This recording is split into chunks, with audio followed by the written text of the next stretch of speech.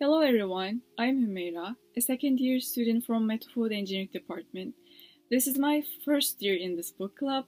Today I'll talk about Ernest Hemingway's The Old Man and the Sea. We will be reviewing this book on Saturday. It is a short novel written in 1951. In 1953, the book was awarded the Pulitzer Prize for Fiction. It is one of his famous works, and it tells us the story of Santiago, an aging Cuban fisherman who struggles with a giant marlin far out in the Gulf Stream off the coast of Cuba. Hemingway was famously fascinated with ideas of men proving their worth by facing and overcoming the challenges of nature. When the old man hooks a giant marlin longer than his boat, he is tested to the limits as he works the line with bleeding hands to bring it to the harpoon.